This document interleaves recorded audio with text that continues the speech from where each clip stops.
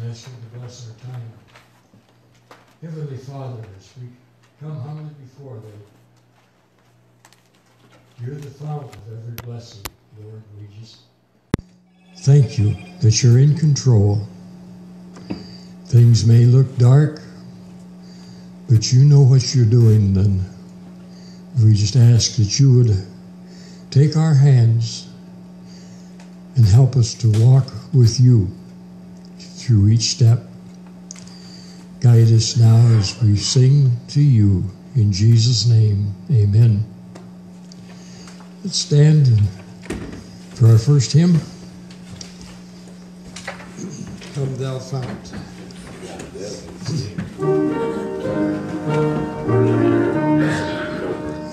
Come Thou Fount of every blessing, turn my heart to sing Thy grace. Streams of mercy never ceasing, offer songs of boundless praise.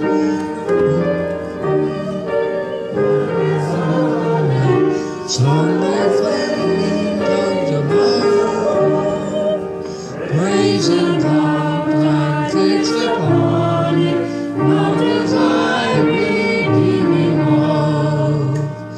Here I raise my Ebenezer, here by Thy great help I come, and I hope by Thy good pleasure safely to arrive at home.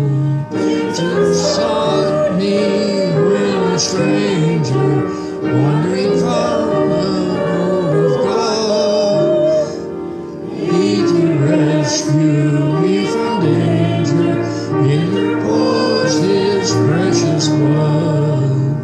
Oh, that day when, freed from sinning, I shall see Thy lovely face, clothed in the blood of Jesus, sing Thy wondrous praise. Come now, Lord, no longer tarry, take my ransom soul away. Send Thine angels now to carry me to realms of endless day. Oh, to grace, how great a debtor daily I'm constrained to be. Let that goodness like a fetter bind my wandering heart to Thee. To wander, Lord, I feel it, born to leave the God I love. Here's Thy heart, oh, take and seal it for Thy courts above. Okay, let Amy get started, and we'll sing Amazing Grace. And God's grace is amazing.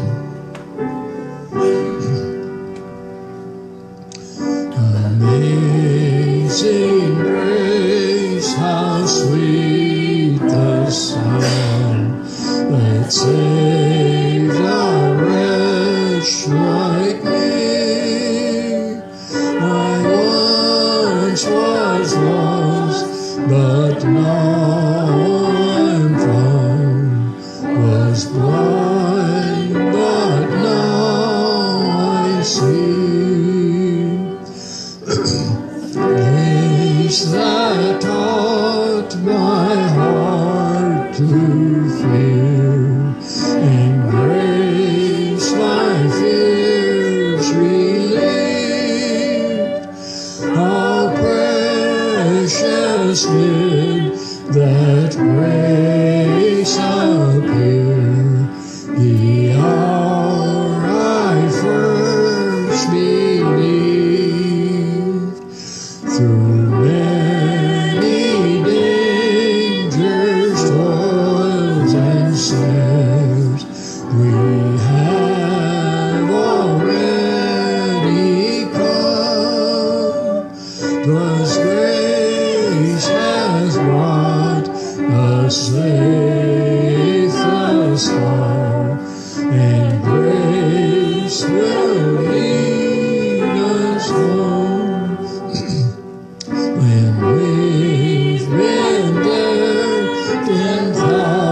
thousand years, bright shining as the sun. We've no less days to sing God's praise than when we first begun. You may be seated.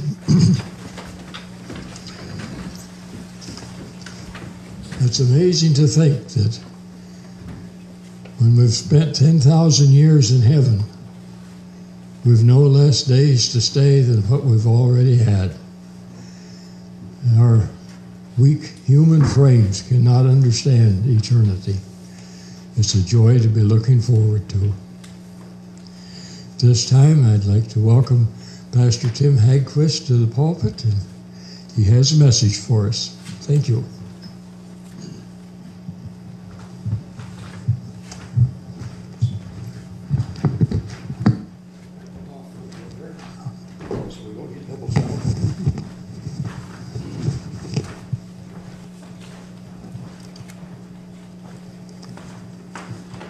Good morning. Good morning. And Happy New Year.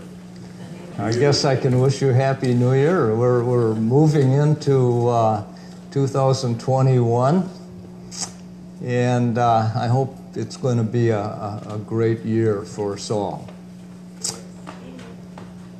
Well, we certainly live in challenging times, don't we? And in times like this, I think we look at the desires we have in our own lives, and we all have deep desires, don't we? Desires for our family, desires for ourselves, for our community, for our nation. And often at the first part of the year, we think of setting our own priorities, setting priorities for the year. And this morning, as I talked to you this morning, I'd like to just share from my heart some things the Lord has been laying on my heart. And as a Christian, as a pastor, as a former missionary, I think my desire is growing more to walk closely with the Lord, and I have that desire to learn how to pray better and to be a person of prayer. To see God use me in any way He sees fit. To see people grow in God's grace and knowledge of Him. To finish well.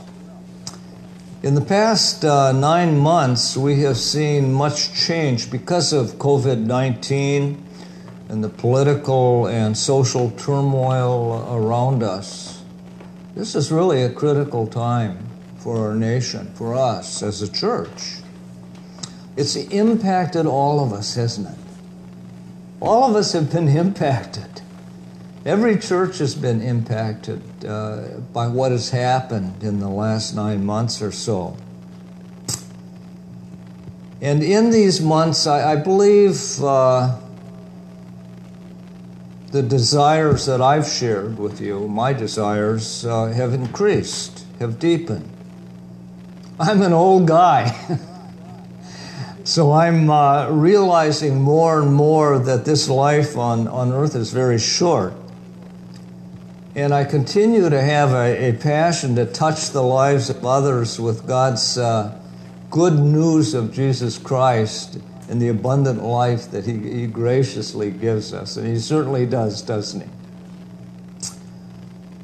Well, I'm sure many of you have read the book of Acts. And probably many times. I've read that book many times. And I've studied it, and I've preached from the book of Acts.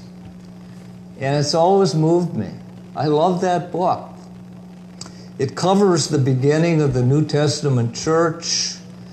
a period of time of about 30 years from Christ's ascension to Paul's arrival in Rome. And it begins with a handful of very unlikely people, ordinary people. And I think all of us can relate to that. Just ordinary people. Often God uses really ordinary people. And we see Christ commanding his disciples to wait. He told them to wait, and they prayed. He told them to wait for the Holy Spirit, and then Pentecost came. And the Holy Spirit is given to the church. And we see this guy, Peter, a fisherman. He preaches, and 3,000 people are saved. The miraculous becomes the normal. The lame walk again. The blind regain their sight. Those tormented by demons are delivered. And lives are transformed by that simple message and profound message of the gospel of Jesus Christ. The world is turned upside down in the first century. And that gospel spreads. And as we think about that book of Acts and we think about that expansion of the church, the expansion of the kingdom, we have to realize there were no printing presses, no telephones, no radio, no TV, only the Old Testament with very few copies available. No computers, no PowerPoints, no internet, no email, no social media. Can you imagine that? No social media? Yet God was moving in a great way, great power through these ordinary people. In some ways, the book of Acts, although I'm really moved by it, it also perplexes me. It's about the church, a people redeemed by the precious blood of Jesus Christ, a body of people where Christ is the head and each person is part of that body, a church that Christ loves. And we see that love then being demonstrated in the book of Acts and throughout the New Testament as we listen to the Apostle Paul and Peter and James and John and the other leaders of the New Testament church. A deep love for the body of Christ. And as God's people, we need to love the church, don't we? As messed up as we are at times, we need to love the church. This is the body of Christ, God's people. And as a follower of Jesus Christ, I need to love the church. And we need to realize the church isn't a building or buildings. It's not an organization, is it? It's a people. People who have been redeemed by Jesus Christ, by his blood. The book of Acts in some ways troubles me because of what I see today throughout the church, especially in the West, throughout the United States, Canada. The culture we live in is highly secularized. It's fragmented with rapidly changing political and economic forces at work. And now with this COVID-19 pandemic, there's a lot of uncertainties concerning the future. And I think the challenges for many are just overwhelming. Isn't that true? Do you feel that? Well, I sure do. And then I look at the church in the book of Acts, the early church, and then I see in many respects, and I've been around a long time, the ineffectiveness in the church today to truly be salt and light in a very, very dark world. We live in a fallen world. It's a dark world we live in. And it doesn't take us long to figure that out, just turning on the television and turning to one of the news channels. We live in a dark world. And the big question this morning is, what is the key to understanding the dynamic of the New Testament church? What's the bottom line? I like to look at foundational stuff, bottom line stuff.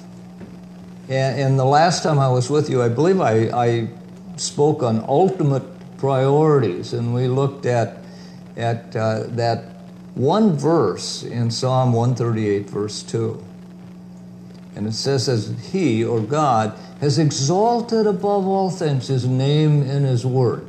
The priority we need to set. It's God's priority, and we need to have the same priority. His name and his word. His name reflects his character. His word reveals his character to us, who he is. And then it tells us what to do, right? It gives us that hope that we can find in Jesus Christ.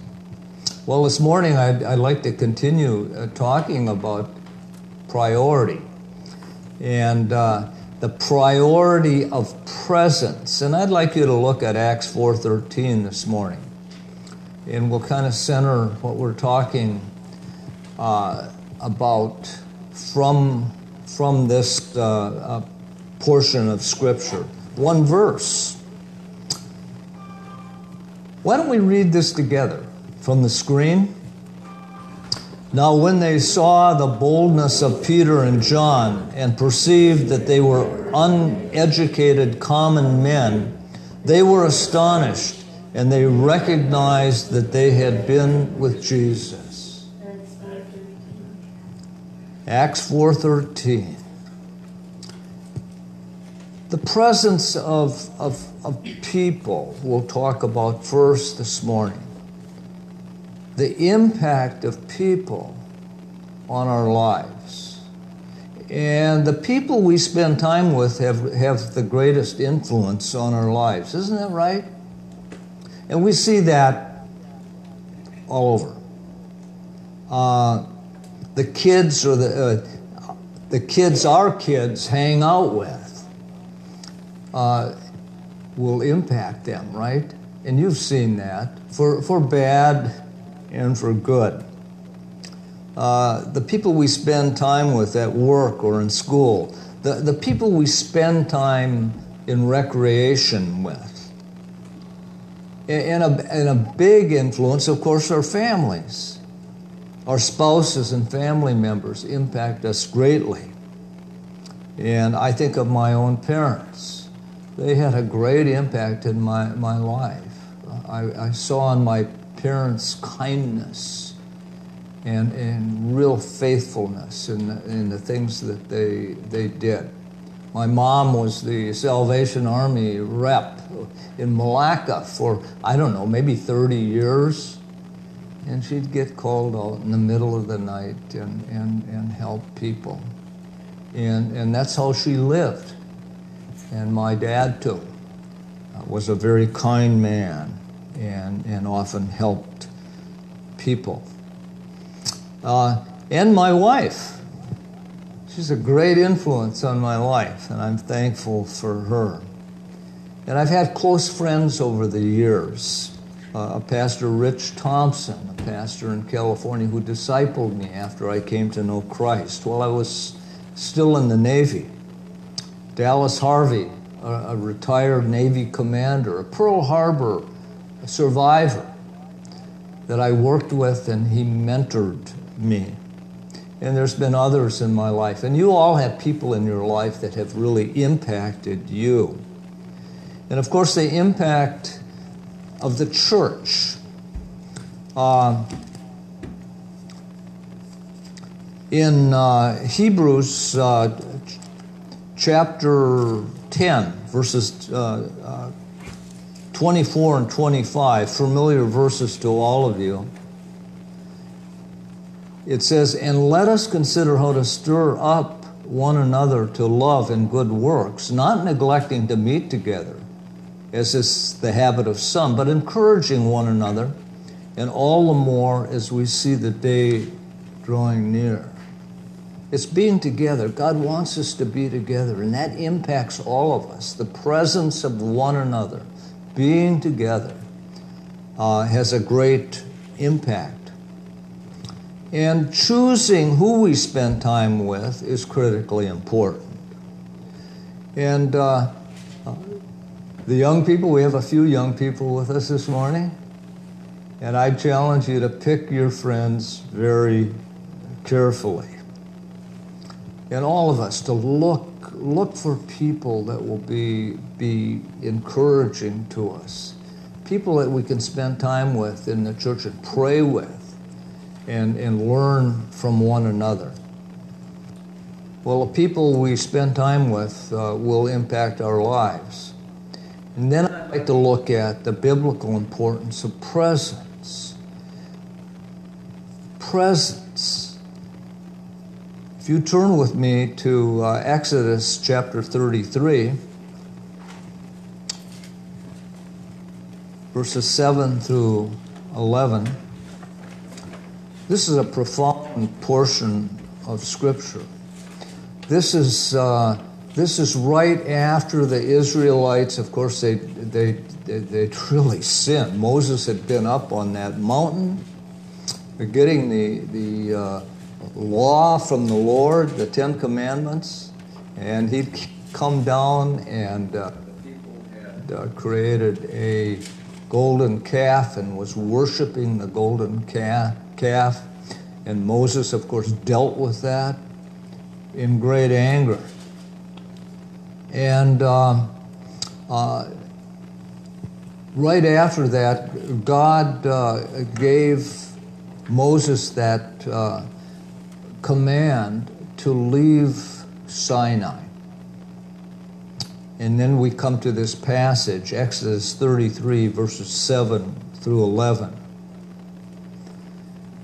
Now Moses used to take the tent and pitch it outside the camp, far off the camp. And he called it the tent of meeting. And everyone who sought the Lord would go out to the tent of meeting, which was outside the camp.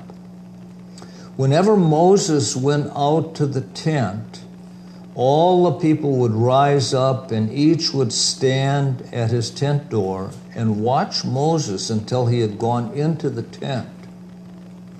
When Moses entered the tent, the pillar of the cloud would descend and stand at the entrance of the tent. And the Lord would speak with Moses.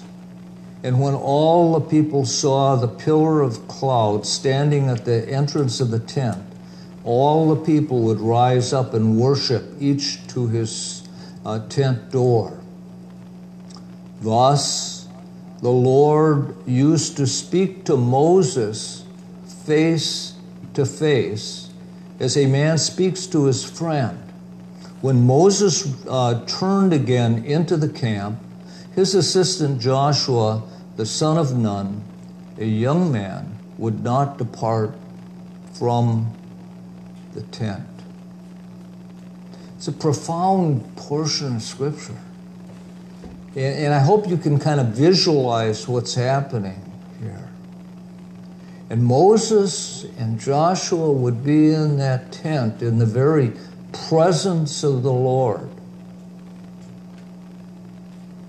And many believe that that was the pre-incarnate Christ that was in that tent with Moses and Joshua.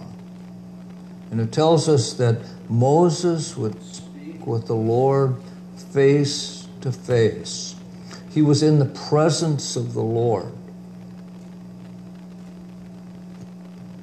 he understood, Moses understood that presence, being with the Lord, was critically important. You think of his responsibility as the leader of the nation of Israel. And here he was face to face with the Lord, the creator of the universe, the King of kings, the Lord of lords, in his presence. And then in verse Exodus 33, 12 through 16, we see Moses interceding for the nation of Israel. 33, 12 through 16.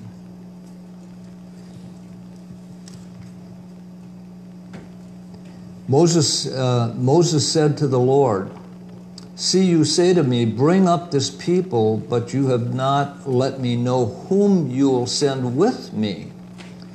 Yet you have said, I know you by name, and you have also found favor in my sight. Now therefore, if I have found favor in your sight, show me now your ways, that I may know you in order to find favor in your sight.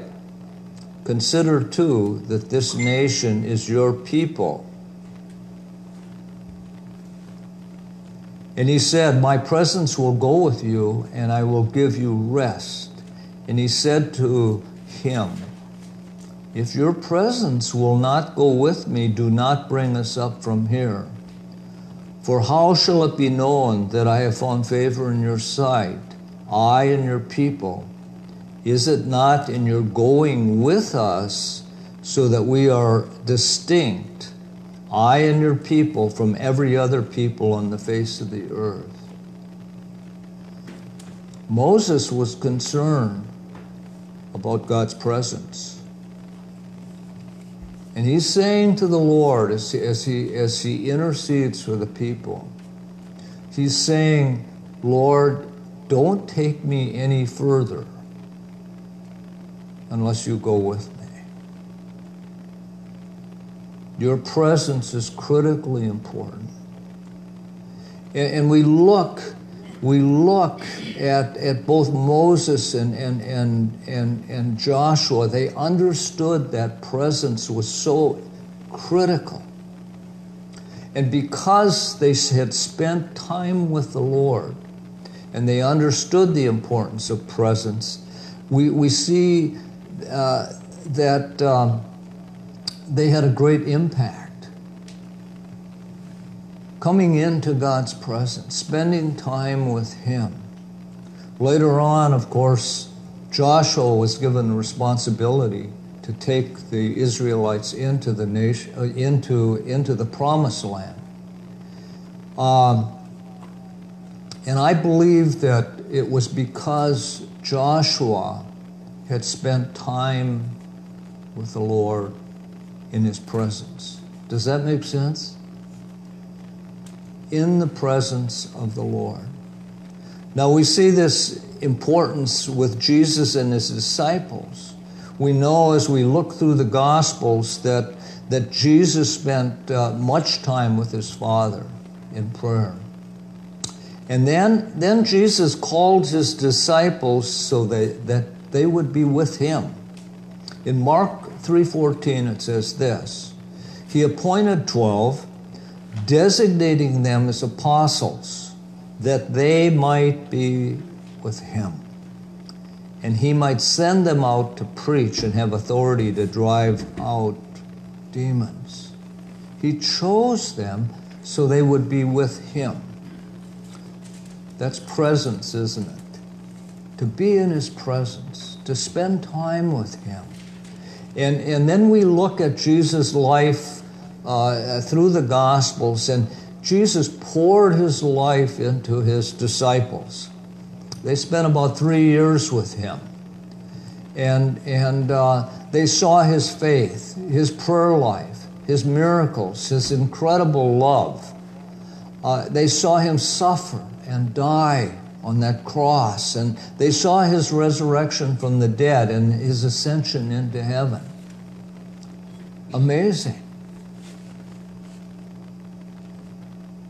And it was all based on relationship with him, being in his presence. And it's interesting, and this is kind of a side note, that when Jesus defined eternal life, he defined it in terms of relationship, being in his presence. When we have a relationship with someone, that's what's really important, isn't it? Being in their presence, spending time with them.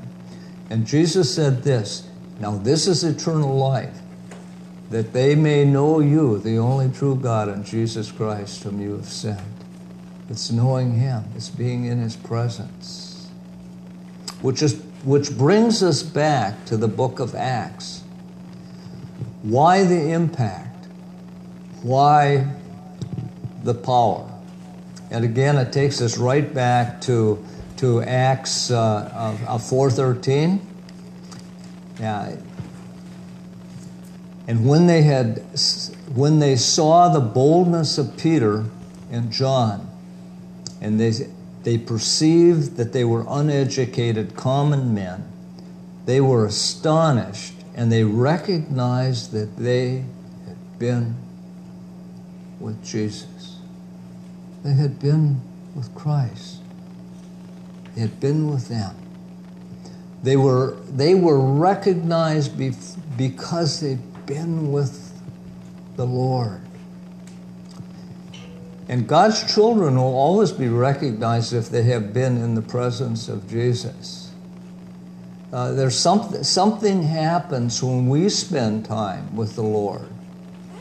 Of course, God is always present in our lives if we know him. He lives within our hearts. But those who spend that time in prayer and trusting him and looking to him, being with him, they are recognized. And I have seen that when I was in the military. I saw it. Those sailors who trusted the Lord, they stuck out because they had been with Jesus. And I've seen it in the work settings over the years. In churches, you'll see that. People who have spent time with the Lord, they will reflect Jesus in some way. And that's because they spend time in his presence. And I'll just share a personal illustration.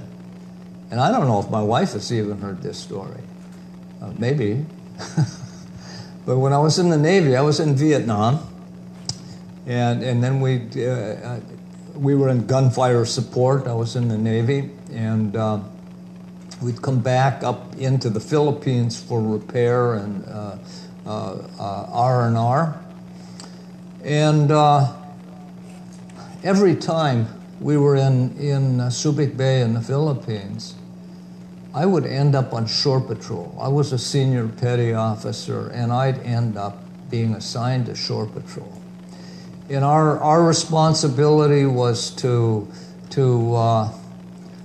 make sure that the sailors didn't get too far out of line. And I was usually assigned with a Marine, and our relationship or our responsibility was to go into the bars in Olongapo. Now I was a born-again Christian, a young Christian. I had come to know Christ just before I left for Vietnam. And we'd have to go into those bars and make our rounds through those bars. And the bars were often very rowdy, a lot of drinking, and filled with prostitutes. And I'm thankful that the Lord protected me in a very, very special way.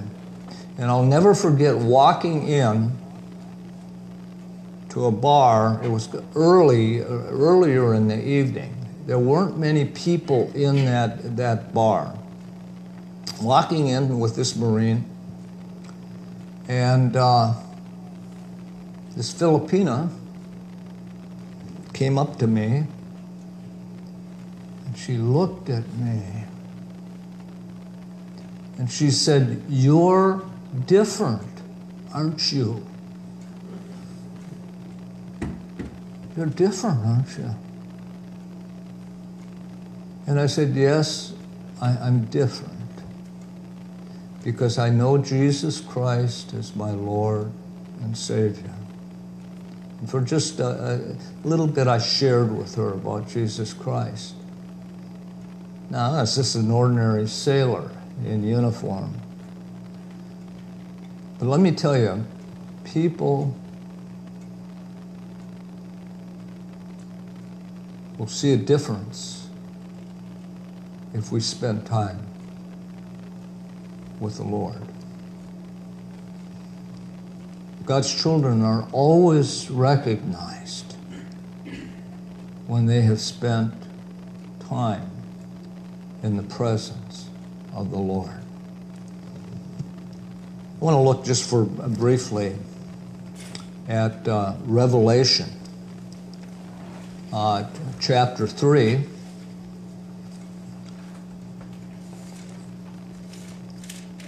Verses 14 through 22, the church at Laodicea. And it fits into what I think I'm saying this morning. And of course, the Lord is speaking to the churches, the various churches in Asia Minor. And in 14, the last church that he speaks to, "And to the angel of the church in Laodicea write, the words of the Amen, the faithful and the true witnesses, the beginning of God's creation.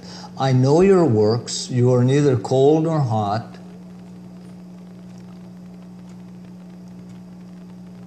And I will spit you out of my mouth because you're neither hot nor cold.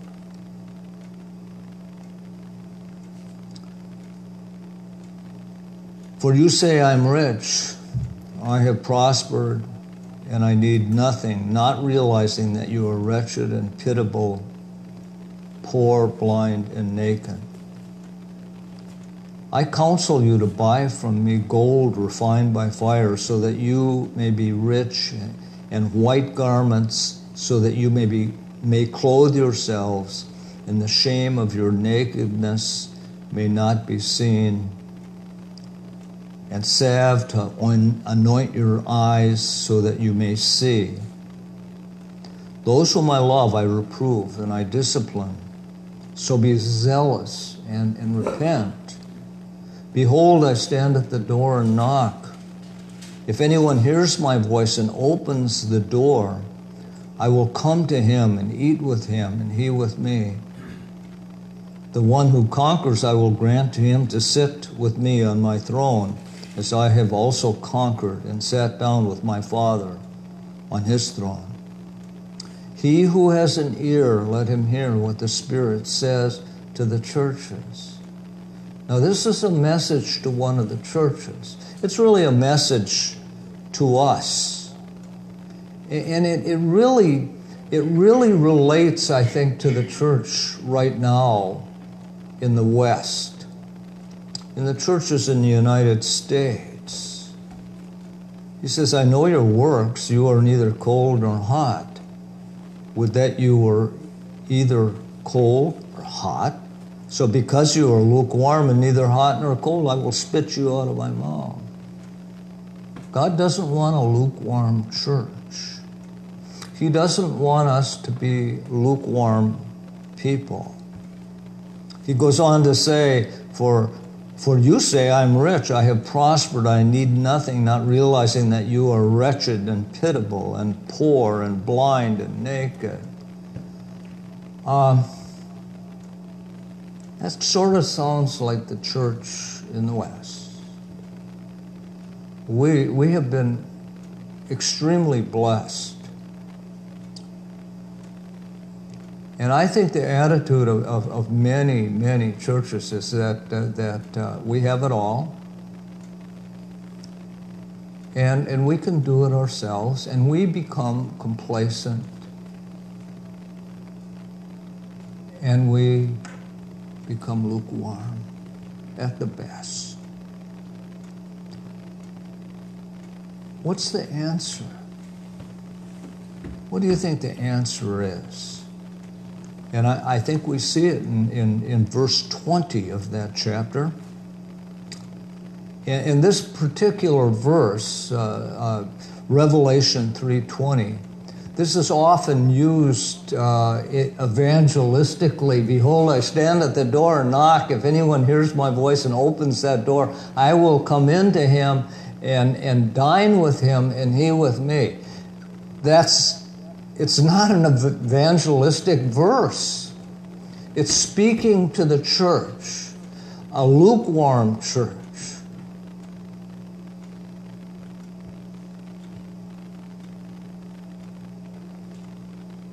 You've probably seen, and you see it on the screen, one of the depictions. A lot of churches will have this picture of Jesus knocking at a door. It's kind of interesting as you look at the door on that picture. There's no latch. There's no doorknob on it. And Jesus is saying, behold, I stand at the door and knock. And I believe he's referring to the doors of our hearts. Behold, I stand at the door of your heart, and I knock. And if anybody hears my voice and opens that door, I will come into him and dine with him, and he with me. How is that door going to get open? It has to be open from the inside. God's not going to kick down the door. Jesus is not going to kick down the door. He wants us to open that door, and then he comes in. Jesus wants to sit down at the table with us.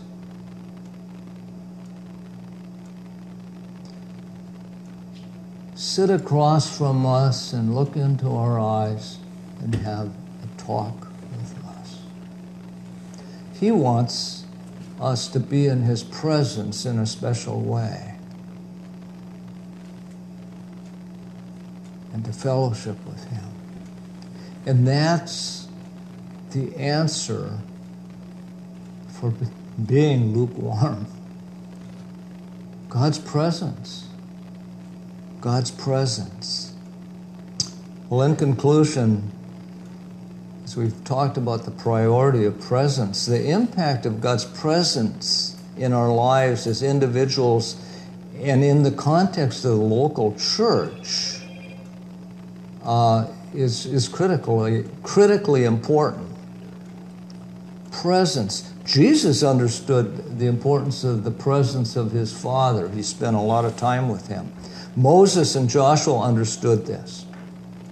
Jesus' disciples in the early church understood this. Many of those who have gone before us have really understood it. The reformers, Martin Luther, John Calvin, Jonathan Edwards, John Wesley, D.L. Moody. They have understood. They understood that God's presence was important. And I think this is why the Lord continually beckons us into his presence. And we see this throughout the New Testament. Come to me, all who labor and are heavily laden, and I will give you rest. He said to the children, let the children come to me. Do not hinder them, for such belong to the kingdom of God. Let the children come unto me. And we're to be like children. God calls us. to come unto him, to be in his presence. And then as we pray, we're told in Hebrews chapter 4, verses 15 and 16, "For we do not have a high priest who is unable to sympathize with our weaknesses, but one who in every respect has been tempted as we are, yet without sin. Let us then with confidence draw near to the throne of grace, that we may receive mercy and find grace to help in the time of need." We can come boldly before the throne of grace because of what Christ did on the cross. The veil has been rent between the holy place and the Holy of Holies, and it indicated that now we have access into the very presence of a holy God.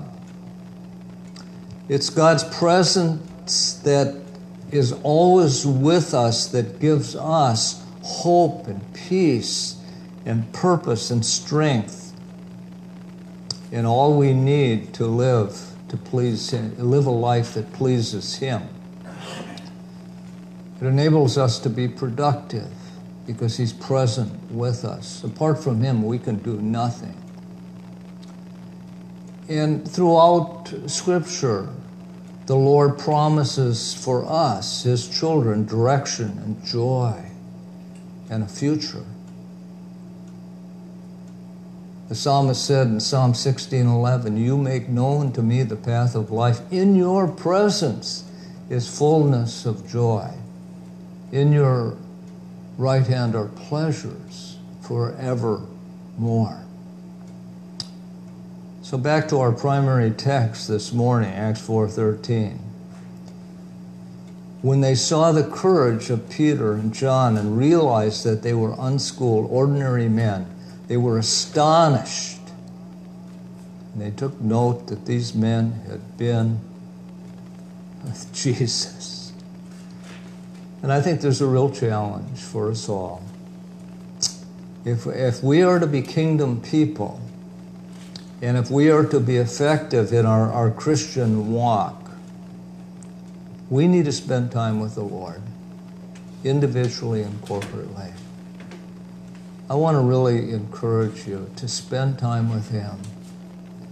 Come into his presence, and we come into his presence in a special way when we pray. We set aside that time where we can spend time with him and listen to him through his word and by his Spirit. Spending time. And remember that call in Revelation 3:20, where he calls us into fellowship with him. But we must open that door. We have to take that step to open the door. And I pray that for you this morning. And if you don't know Jesus Christ as your Lord and Savior, if you've never experienced that forgiveness that comes through him, and then that fellowship with him, I ask that you really talk to him about your need. I talked to one of the leaders in the church here, and come trust him as your Lord and Savior. God wants us to understand his presence. And it's all about his presence. He's present here with us today. Where two or three are gathered in my name, I'm present, he said. Let's pray. Lord, thank you for the presence. Thank you that you desire us to be in your presence. Thank you that we're reminded that your presence is critical. And we see that in the life of Moses and Joshua. We see that in the life of Jesus with his own Father and with the disciples. And Lord, we pray that we will be people who practice your presence, that we diligently seek you and spend time with you for your glory and for the expansion of your kingdom. We pray in Jesus' name, amen.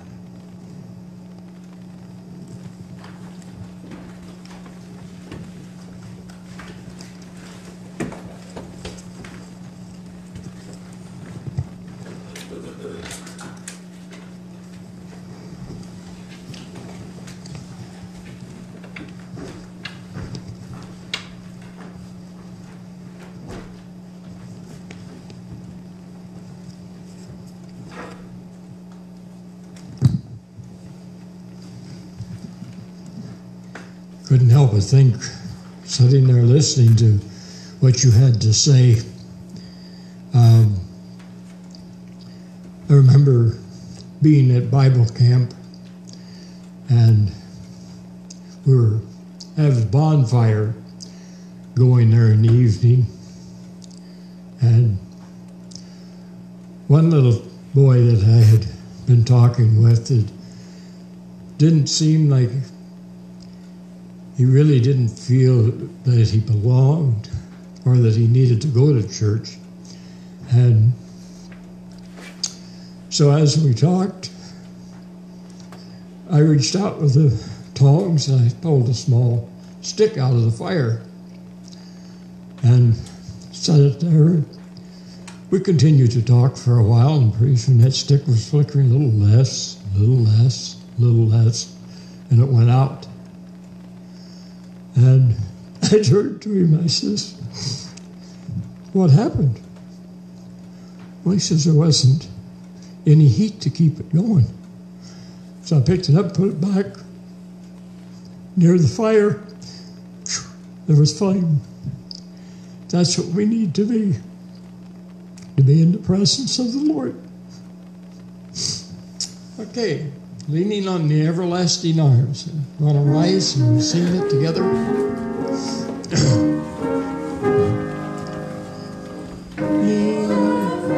Fellowship, what a joy we got, leaning on the everlasting arms.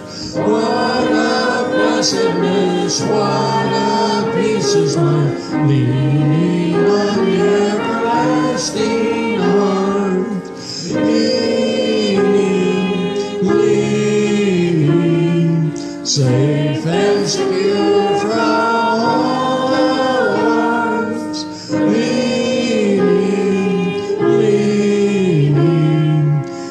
Leaning on the everlasting arms. Oh, how sweet to walk in this pilgrim way, leaning on the everlasting arms. Oh, how bright the path goes from day to day, leaning on the everlasting arms. Leaning, safe and secure from all alarms.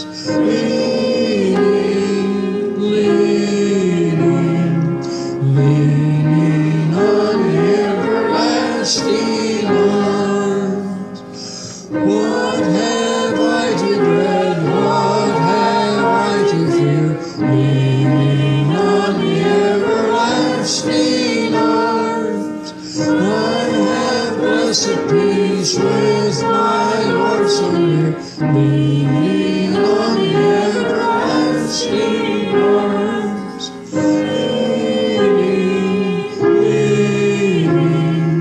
Safe and secure from all alarms.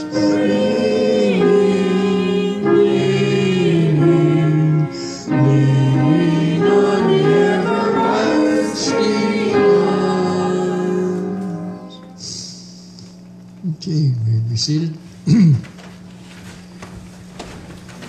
Now we come to the time of